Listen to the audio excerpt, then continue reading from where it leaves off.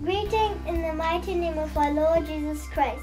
We welcome you in today's program of Children of God.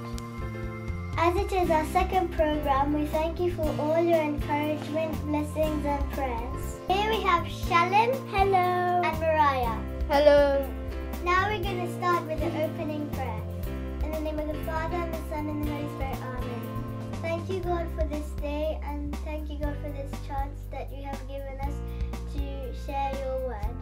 Please help us to do this program and help everybody around the world. Amen. In the name of the Father, and the Son, and the Holy Spirit. Amen. God the Creator made the beautiful world, so you have to remember to thank Him. How should we thank the Lord? I think prayer is the only way to thank the Lord. So let's talk about prayer today. So what is prayer? Prayer is simply talking to God. God who spoke the whole universe into creation and who gives us life and breath. Talking to God and listening to God. So this is what prayer is all about. So this means spending time with God. What types of prayers can there be? Conversation, confession, praise, thanksgiving, petition and intercession. Can I ask you an important question that many people might have? Why do we need to pray?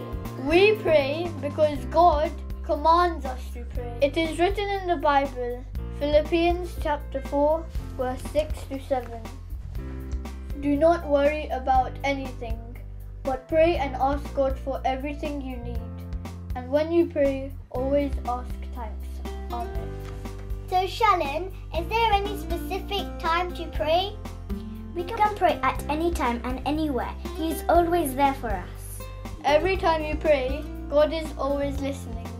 And the best thing is, God talks back. Has it ever come across your mind that how do you pray? Jesus has given us the pattern to pray, which is known as the Lord's Prayer, and is mentioned in the Bible, Matthew chapter 6, verse 9 to 13. John chapter 14, verse 13. Jesus said, "And if you ask anything in my name, I will do it for you. Then the Father's glory will be shown through the Son."